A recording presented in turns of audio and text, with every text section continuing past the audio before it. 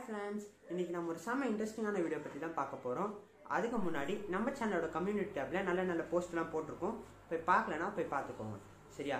இப்போது எக்லிப்ஸில் மொத்தம் 2 வகை இருக்குது. Solar Eclipse, lunar Eclipse. இந்த லூனார் எக்லிப்ஸ் பற்றி நான் இன்னொரு வீடியோ போட்டிருக்கேன், பிளட் மூன் அப்படி சொல்லி. அந்த வீடியோவை நீங்கள் பார்க்கணுன்னா லிங்க் வந்து டிஸ்கிரிப்ஷனில் கொடுத்துருக்கேன். சரியா? இப்போது இந்த சோலார் எக்லிப்ஸை பற்றி இந்த வீடியோவில் பார்க்க போகிறோம். அதோடைய டைப்ஸ் என்ன அப்படின்னு பார்க்க போகிறோம். இப்போ நீங்கள் இந்த டிசம்பர் 2019 சோலார் எக்லிப்ஸ் நடந்ததில்ல, அது நம்ம சென்னையிலேருந்து வீடியோ எடுத்ததை நாங்கள் வந்து ஒரு டைம் லேப்ஸ் வீடியோ வந்து போட்டிருக்கோம். அந்த வீடியோ லிங்க்கும் வந்து டிஸ்கிரிப்ஷனில் தர, வேணும்னா போய் பார்த்துக்கோங்க. சரி, இப்போ நம்ம சோலார் எக்லிப்ஸ்னால் என்ன, அதில் என்னென்ன டைப்ஸ் இருக்குது, அது எப்படி நடக்குது, அது ஏன் ரொம்ப ரேராக இருக்குது அப்படின்றத பற்றி இந்த வீடியோக்குள்ளே பார்க்கலாம். சரி, வாங்க வீடியோக்குள்ளார போகலாம். இப்போது மூன் வந்து நம்ம ஏர்த்தை எப்படி சுற்றுது அப்படின்றது பார்த்தீங்கன்னா, இப்போது பூமி வந்து சன்னை சுற்றுதில்ல, அதை ஒரு பிளேன் மாதிரி எடுத்துக்கிட்டிங்கன்னா, மூன் நம்ம ஏர்த்தை சுற்றுதில்ல, அதை வந்து இன்னொரு பிளேனாக எடுத்துக்கிட்டிங்கன்னா, மூன் வந்து 5.1 டிகிரி சாய்வாக, அதாவது கிராஸாக தான் நம்ம வந்து ஏர்த்தை சுற்றின்னு இருக்கு. அப்போது சன்லேருந்து வர ரேஸ்னால மூணுக்கு ஒரு ஷேடோ வந்து விழும்ல, அந்த ஷேடோ வந்து பார்த்திங்கன்னா மூணு கிராஸாக நம்ம ஏர்த்தை சுற்றின்னு இருக்கிறதுனால எர்த்துக்கு மேலேயும் எர்த்துக்கு கீழேயும் வந்து அந்த ஷேடோ வந்து இருக்கும். நம்ம ஏர்த்தண்ட கரெக்டாக அந்த ஷேடோ வந்து விழாது, மூனோடைய அந்த ஷேடோ. ஆனால் ரொம்ப ரேராக தான் மூனோட ஷேடோ வந்து நம்ம ஏர்த்து மேலே வந்து விழும். அதை தான் வந்து நம்ம சோலார் எக்லிப்ஸ் அப்படின்னு சொல்கிறோம். ஏன்னா மூனோட ஷேடோ வந்து நம்ம ஏர்த்து மேலே விழுந்துச்சுன்னா, அப்போ பார்த்தீங்கன்னா நம்ம ஏர்த்துக்கும் சன்னுக்கும் நடுவில் கரெக்டாக மூணு இருக்கும். அதை தான் நம்ம சோலார் எக்லிப்ஸ் அப்படின்னு சொல்கிறோம். சரியா? இதனால தான், அதாவது மூன் வந்து லைட்டாக டில்ட் ஆகிருக்கனால தான் நம்மளுக்கு வந்து சோலார் எக்லிப்ஸ் ரொம்ப ரேராக இருக்குது. இதே மூன் வந்து டில்ட் ஆகாத இப்படி ஸ்ட்ரெயிட்டாகவே சுற்றி இருந்ததுன்னா நம்மளுக்கு மாதம் சோலார் எக்லிப்ஸ், மாதம் லூனார் எக்லிப்ஸ் வந்திருக்கும். ஆனால் அப்படி நடக்கலை. சரியா? சரி, இப்போ பார்த்தீங்கன்னா இந்த சோலார் எக்லிப்ஸ் அப்போது மூணுக்கு ஒரு ஷேடோ வருதுல்ல நம்ம ஏர்த்து மேலே, அந்த ஷேடோலேயே 3 வகை இருக்குது. ஒன்று வந்து அம்ப்ரா, இன்னொன்று பெனும்ப்ரா, இன்னொன்று ஆன்டும்ப்ரா அப்படின்னு இருக்குது. இதில் அம்ப்ரா பெனும்ப்ரா பற்றி மட்டும் இப்போ பார்க்கலாம். ஆன்டும்ப்ரான்றது இந்த வீடியோவோட கொஞ்சம் நேரம் கழித்து பார்க்கலாம். சரியா? அம்ப்ரான்றது வந்து சன்லேருந்து வந்து நேரடியாக இருக்கிற ஒரு ஷேடோ. அந்த ஷேடோ வந்து ரொம்ப டார்க்காக இருக்கும். அதுதான் வந்து மூணுடைய ஒரு மெயின் ஷேடோ. சரியா? அதை பேர் அம்ப்ரா சொல்லுவாங்க. அது வந்து இப்படி கூசாக கோன் மாதிரி போகும். ஆனால் பெனும்ப்ரா அப்படின்றது சன்னுடைய மேலேயும் கீழேயும் இருக்கிற ரேஸ் வந்து கிராஸாக வந்து ட்ராவல் ஆகும் அதோட லைட்டு. அதனால் இன்னொரு ஷேடோ வந்து அப்படியே விரிஞ்சு போகும். அந்த ஷேடோ வந்து அவ்வளோ டார்க்காக இருக்காது, லைட்டாக தான் இருக்கும். அந்த ஷேடோ வந்து பெனும்ப்ரா அப்படி சொல்லுவாங்க. சரியா? இதை தான் வந்து அம்ப்ரா பெனும்ப்ரா அப்படி சொல்லுவாங்க.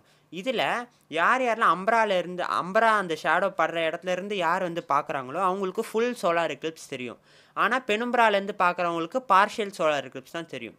ஆனால் இப்போ உங்களுக்கு full solar Eclipse, partial solar எக்லிப்ஸ்னால் என்னென்னு தெரியல, அதை சொல்கிறேன் இருங்க. இப்போ வந்து இந்த சோலார் எக்லிப்ஸில் மொத்தம் 4 வகை இருக்குது. ஒன்று வந்து மெயினானது வந்து டோட்டல் சோலார் எக்லிப்ஸ், அதுக்கு அடுத்தது annular solar Eclipse, next partial solar Eclipse, அதுக்கு அடுத்தது ஹைப்ரிட் சோலார் எக்லிப்ஸ். இப்போ ஃபர்ஸ்ட் இந்த டோட்டல் சோலார் எக்லிப்ஸை பார்த்தீங்கன்னா ஒன்றுமே கிடையாது, நம்ம மூணு வந்து ஃபுல்லாக நம்ம சன்னை வந்து மறைச்சிக்கும். அதுதான் டோட்டல் சோலார் எக்லிப்ஸ். ஆனால் நீங்கள் கேட்கலாம், நம்ம மூன் சன்னை விட எத்தனோ மடங்கு ரொம்ப சின்னதாச்சே, அப்புறம் எப்படி வந்து நம்ம மூனோட கரெக்டாக சன்னை வந்து மறைச்சிடுது அப்படின்னு பார்த்தீங்கன்னா, இப்போ வந்து டிஸ்டன்ஸ் அப்படின்னு இருக்குல்ல, தூரமாக இருக்கிற பொருள் வந்து சின்னதாகவும் கிட்ட இருக்கிற பொருள் ரொம்ப பெருசாகவும் தெரியும்ல நம்மளுக்கு. அப்போது மூன் என்னதான் சின்னதாக இருந்தாலும் அது ரொம்ப கிட்ட இருக்கனால பார்க்க பெருசாக தெரியுது. அதே மாதிரியே சன் என்னதான் பெருசாக இருந்தாலும் அது ரொம்ப தூரமாக இருக்கிறதுனால பார்க்க சின்னதாக தெரியுது. இப்போது கேல்குலேஷன் படி சொல்லணும்னா, நம்ம மூன் வந்து கரெக்டாக நம்ம மூணுக்கும் சன்னுக்கும் இருக்க சைஸோடைய டிஃப்ரென்ஸ் வந்து பார்த்திங்கன்னா 400 மடங்கு. அதாவது நம்ம சன்னு வந்து நம்ம மூணை விட 400 மடங்கு பெருசு.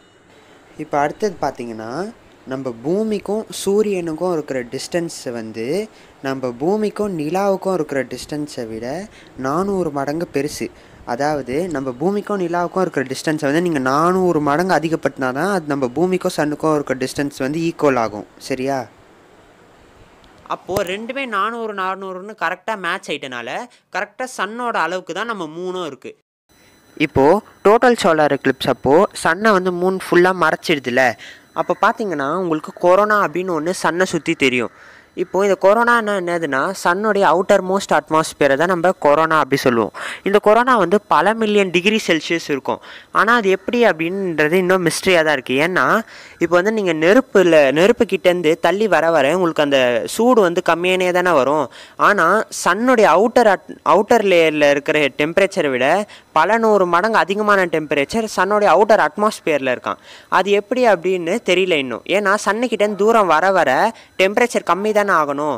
ஆனால் இந்த கொரோனா அப்படின்ற பகுதியில் வந்து பல மில்லியன் டிகிரி செல்சியஸ் இருக்கான். அது ஏன் அப்படின்றது இன்னும் தெரியல. அது ஒரு மிஸ்ட்ரியாக தான் இருக்குது. இதுதான் வந்து இந்த டோட்டல் சோலார் எக்லிப்ஸ் இருக்க ஸ்பெஷலு. அதுக்கப்புறம் இப்போ நம்ம ஆனுலர் சோலார் எக்லிப்ஸ்னால் என்னென்னு பார்க்க போகிறோம். இந்த ஆனுலர் சோலார் எக்லிப்ஸ் வந்து ஒன்றும் இல்லை, டோட்டல் சோலார் எக்லிப்ஸ் மாதிரி தான். ஆனால் வந்து இதில் ஒரே ஒரு சேஞ்ச் என்னென்னா, நம்ம மூணு வந்து நம்ம எர்த்தை வந்து ரவுண்டு ஷேப்பில் சுற்றி வராது, எலிப்டிக்கல் ஷேப்பில் தான் சுற்றி வரும். இப்போ வந்து எலிப்டிக்கல் ஷேப்பில் எல்லா பிளானட்டும் எல்லாமே சுற்றி வரும் அப்படின்னு சொல்லி அதை எக்ஸ்பிளைன் பண்ணி நான் ஒரு வீடியோ போட்டிருக்கேன், கெப்லர்ஸில் அப்படி சொல்லி. அந்த வீடியோட லிங்க்கை வந்து டிஸ்கிரிப்ஷனில் தரேன். சரி, இப்போ வந்து எலிப்டிக்கல் ஷேப்பில் சுற்றும் போது நம்ம பூமிக்கு வந்து சில டைம் 3 கிட்டையாகவும் இருக்கும், சில டைம் 3 வந்து நம்ம பூமியை விட்டு தூரமாகவும் இருக்கும். அப்போது எதர்ச்சியாக நம்ம மூணு வந்து நம்ம பூமியிலேருந்து தூரமாக இருக்கிற அந்த நேரத்தில் சோலார் எக்லிப்ஸ்னு ஒன்று வந்துச்சுன்னா அப்போது மூணு வந்து கொஞ்சம் சின்னதாக தெரியும், ஏன்னா தூரமாக போகிறனால. ஓகேவா? அப்போது நம்ம சூரியனை வந்து நம்ம மூணால் ஃபுல்லாக கவர் பண்ண முடியாது.